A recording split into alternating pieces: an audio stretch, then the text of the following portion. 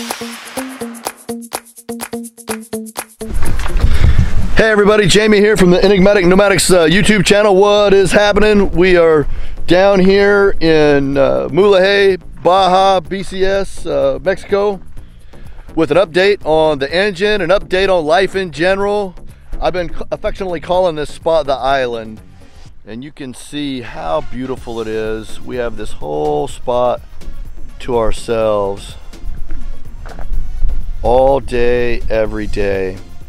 Town, the gas station, is 2.7 miles away, and town is 5.5 miles away. We have limited access to groceries and resources because it's a small village and it doesn't carry the kind of things that we're used to in the United States. But we have been having an absolute blast. We are ready to wrap up and head back. We've just got a couple of little loose ends to handle. I got to pick up the dirt bike. As it turns out, the whole time we were here, I didn't have access to the dirt bike because we were waiting on parts, but that's okay. We've had the street bike and it's been doing its job. What happened with the bus? Last couple of videos I showed, in the vlog videos I showed, we were driving, moving from El Requesón, coming north, and the serpentine belt came off, the fan belt came off, and what caused it to come off was an idler pulley failed. The bearings in it just gave out, and the rest of it was history. So I took the serpentine belt and the idler pulley into town. I was able to match the serpentine belt at the auto parts store in town, and the pulley I took to my mechanic working on the motorcycle. He said that he could take care of it. He ended up, instead of going to International for a replacement pulley, putting a couple of races in with a snap ring and the same grade 8 bolt type bolt that was in it. I asked him if that was a temporary fix and should I get something better when we get back to the States and have access, direct access to International. And he said no, that's a permanent fix.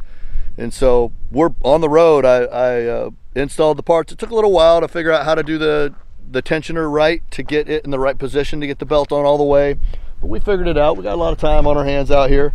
We were able to figure it out, and I got the I want to call it the barometric pressure sensor installed, and it was behind the dashboard on this rig, and I'd look up where it's located, and there's no real location for it. Everyone would say it's right there on the steering column, it's right there behind the data plug, and maybe in the vehicles they were talking about it was. In this one, you know, it's a school bus, it's a 3600 Thomas Vista, it's right behind a little fuse panel in the main dashboard area. And so the way I found it is I just had to look everywhere and memorize the shape of the relay, because it doesn't look like a regular relay switch. It's got one end that's round, and that's what saved me. I got in there with a little pin flashlight, and I'm like, that's it.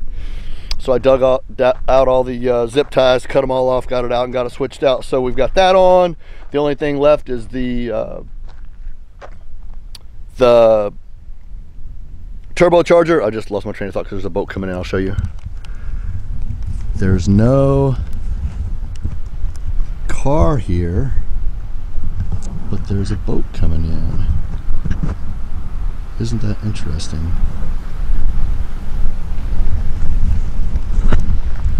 Anyway, with that said, I've been calling this place the island here, and it's been nice. We've got internet towers that give us some internet. I got a dish from a guy named Isaac that's kind of a one-off thing. He doesn't really sell them, and it's been pleasant, but we're ready to get back to some first world comfort, some of the things that we're used to, some of the foods we're used to.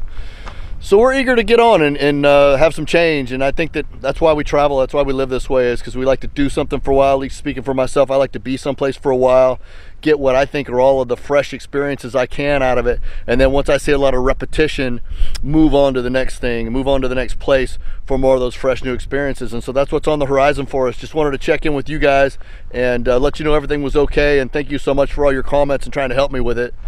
I've got right now some headphones that I'm about to review. I think you're really going to like.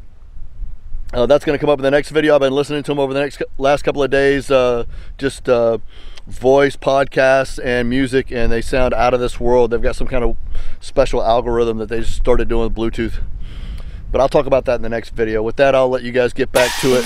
Thanks for watching. See you on the next upload. See ya.